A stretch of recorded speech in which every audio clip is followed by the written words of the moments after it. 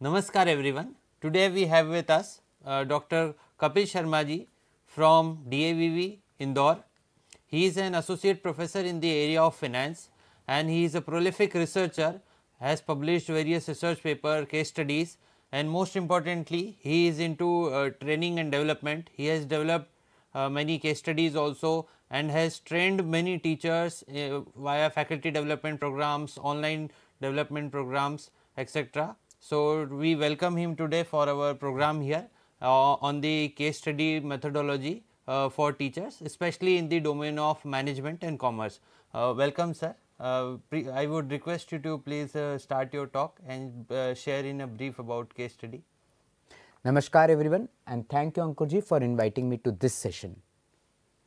Management students need to have an in-depth understanding of various management concepts and their applications in different situations and to handle them effectively. Number of teaching pedagogy is used in management education, one of them being case method, which is widely used in management education. Case study method helps students in developing wisdom and gives lot of scope for application of knowledge. A case is a narrative or a story that recounts real or non-real events or problems so that the students experience the complexities, ambiguities and uncertainties confronted by the original participants in the case. It contains information and students must identify key components from the information for the purpose of analysis, interpretation and finally decision making. Cases can involve situation which decision must be made or problem must be solved, or they can involve evaluation or reconsideration of existing policies, practices or proposals. Effective cases are usually based on real events, but can be drawn from both the present and the past, even the distinct past. Generally, cases require students to make choices about what theory or concepts to apply in conducting the analysis, which is the distinct from one-to-one correspondence between theory and application, and they see in their textbook or hear in lectures. Sir, having understood about what is the case, I wish to know that what happens in a case method classroom and what is the role of a teacher in case method classroom teaching? This is a very pertinent question, Ankurji. The success of a case discussion to a great extent depends upon the role of a teacher dealing with the case in the classroom. In a discussion on a case, students analyze the information in the case and use it to solve the problem set up by the case. The discussion can take many forms and it is here the role of teacher becomes very important. A case teacher resembles an orchestra instructor who creates music by coordinating individuals' performance. This he does by providing key signals and knowing what the outcome should be. A case teacher also generates learning by eliciting individual observations and analysis, asking key questions and knowing what learning outcome the teacher wants the students to achieve. Just like an orchestra instructor cannot make orchestral music alone, the case teacher cannot generate learning through case alone. It depends upon individual as well as collective performance to achieve stated goals. Case teacher is very learning centered approach characterized by intense interaction between instructor and student as well as among students in a group. It may involve directed question by faculty to help students draw out the information from the case and identify the central decision or evaluation that needs to be made. Depending upon the type of the case, the teacher may even pose open-ended questions and discussions so as to enable students to evaluate options and weigh the evidence focused on specific analytical skills. Many faculty members use role play as a technique to put students completely in the case environment. Ideally, a case method discussion involves mostly conversation between and amongst the students rather than discussions centered on direct participation of the faculty member. Sir, what I understand that in a case discussion, the role of a teacher is more of an facilitator. The same is with any other type of teaching. Then how does a case teaching differ from a traditional teaching? Let me, before explaining the difference between a traditional teaching and a case-based teaching, highlight the fact that the objective of both the method is largely the same. No matter whatever pedagogy is used by a faculty, their main objective is that the students learn significant disciplinary content, refine their critical thinking and communication skills. Now, the difference between case and a traditional teaching derive from the fact about how the teacher wants to achieve this goal and in the most effective way. Traditional teaching depends upon teachers transmitting the data in a clear and interesting manner. In a lecture class, the teacher is at the central stage, does most of the talking and provides most of the information and analysis to the students. Students are largely dominant in the class and spend most of the time writing whatever the teacher is delivering in the class. But in a case teaching, as discussed earlier, students occupy the central stage. They are given significant responsibility for what and how they are learning. The instructor in the case class is no longer the automatic teller machine, spelling forth facts and theories, but his role is that of a facilitator or a catalyst to the discussion. Moreover, developing a lecture involves choice about the quantity and scope of information and analysis a teacher wants to present in the class. Moreover, notes for a case class looks like a roadmap.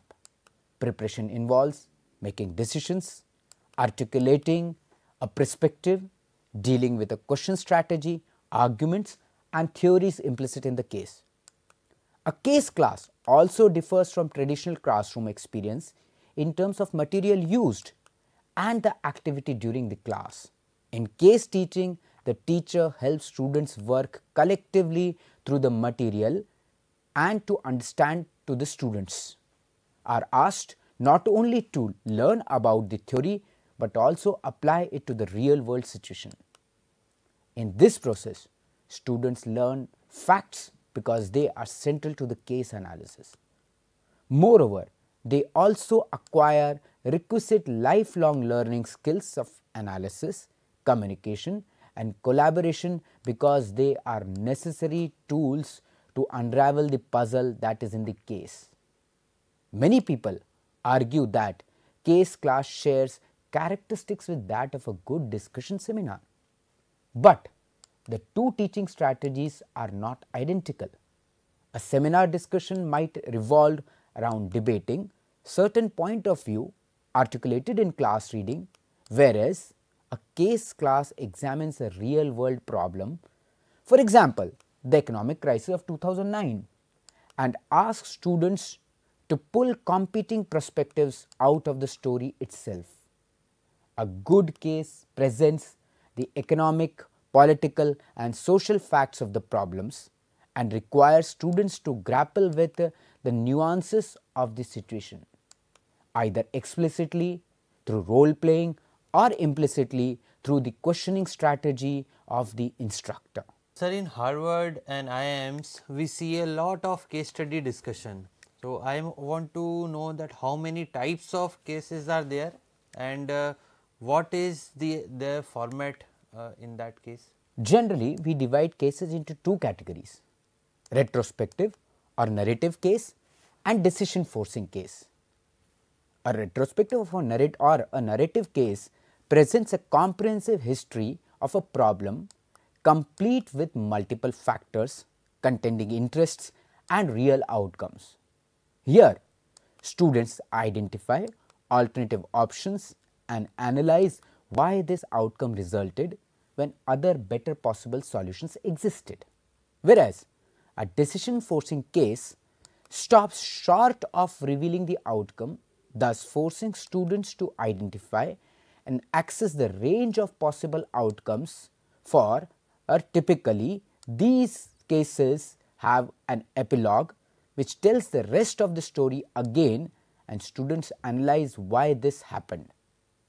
As far as the format of the case is concerned, it varies. Cases can be formal, written cases, a lead newspaper article, a movie clip, a TV or a radio news story, a movie, a mathematical work problem, a piece of art, or any other material. All can be used as a case subject to the condition that it illustrates issues and factors typical kind of a problem under examination, reflects theoretical framework, underscores prevailing disciplinary assumptions and principles, and reveals realistic complexities and tensions. So, in what context the cases are used, and is case method only used in management or also used in other disciplines also? Ankurji, it is a general myth that case studies are used only in management. Faculty members can use cases in any discipline in which they can effectively manage discussion. Cases are used effectively to teach critical thinking and quantitative reasoning and have been successfully applied in a wide range of disciplines including political science, economics, law, business, chemistry, history, linguistics, international studies, computer science, criminal science, criminal justice, etc., and at both graduate and postgraduate classrooms. So, sir, how do I select a case, and what should be the guiding force behind deciding upon a case for a class discussion? Selection of a case is one of the most crucial components for the success of a case-based method teaching. Many teachers believe that a long case is a good case, but it is not necessary that a good case has to be a long one. Students generally like cases that are very small, maybe 4 to 7 pages, not including charts, supporting documents or references. Shorter cases generally mean students are better prepared for discussion because they have more time to read cases more thoroughly. However, I don't want to give it as a thumb rule that cases should be small. Further, while selecting a case, a faculty must read it 2 or 3 times. Case should not be selected just because the topic matches one's own research or teaching interest. One must always consider how the case fits with the overall teaching and learning objectives for the class. Cases are not meant to substitute for a text or a journal article. Rather, cases are supplemental teaching vehicles that illustrate theoretical claims and disciplinary concerns, assumptions and insights.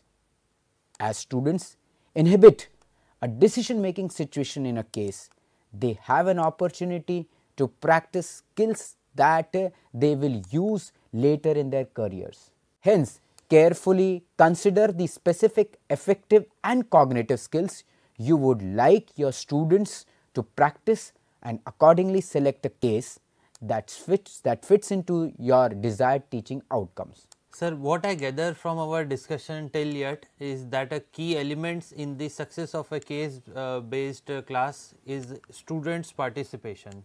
But I have encountered number of faculty members complaining about the students not coming prepared with the case before the class. So, where according to you lies the main problem, and how does one prepare students for a healthy participation in a case based class? Ankurji, the problem you mentioned is a very common problem faced by teachers dealing with cases. Well, there is no standard answer to the problem, but to make the class participative in the case discussion, a teacher must take few steps. In order to prepare students for a healthy participation in a case based class, I want to say that this process starts at the time of planning for the semester.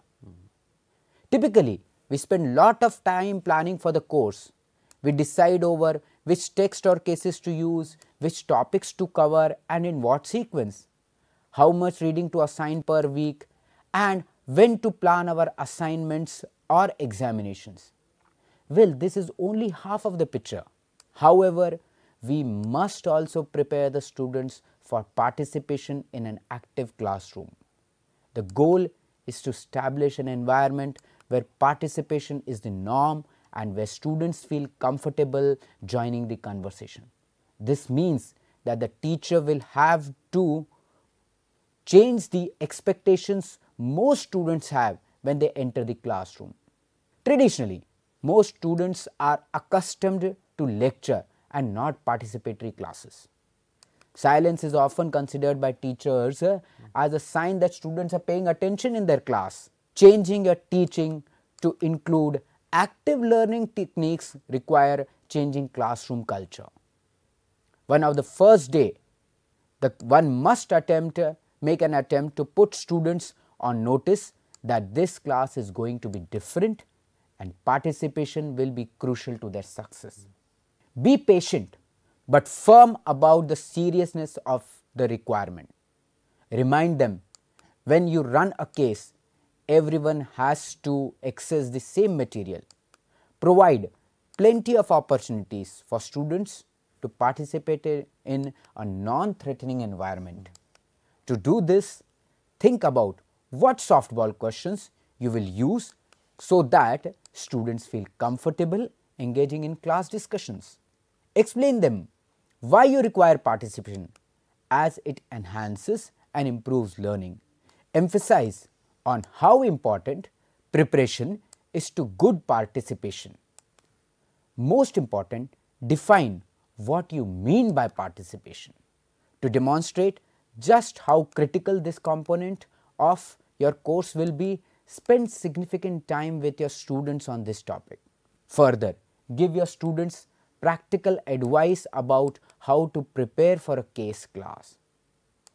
A careful reading of a case prior to class is not probably going to be enough preparation. Students must read, assimilate, question and speculate prior to class for the classroom experience to move quickly to sophisticated levels of analysis. For most students, it is simply too hard to think about the complex issues in a case, as it is rapidly unfolding in the class without having the opportunities to spend time with the issues, the data and the possible solution before class. Hence, it is better to give them something in writing to remind them about preparing for case discussion. This may include points such as: what are the broad issues? Are there data appendices to consider? Read the case carefully. Make margin notes. What are the key problems in the case? Make a list. Prioritize these problems. Develop a set of recommendations. Evaluate your recommendations versus alternatives. Discuss your analysis with others in the class. At times, it is better to provide study questions as they help in focusing attention on specific aspects of the case, helping students to orient in case issues when they come into class. This technique can help the unprepared students to become at least partially engaged in the material for the day. Students' questions can be similar to the discussion questions planned for use by the teacher during the actual case discussion, or they can focus on the main theme in a more general way. Either way, they are aimed at stimulating the students to think before the case discussion actually starts. Last but not the least way to provide incentives to students by making participation part of your evaluation process. Researchers have shown that this has led to increase in constructive discussion in the case-based class.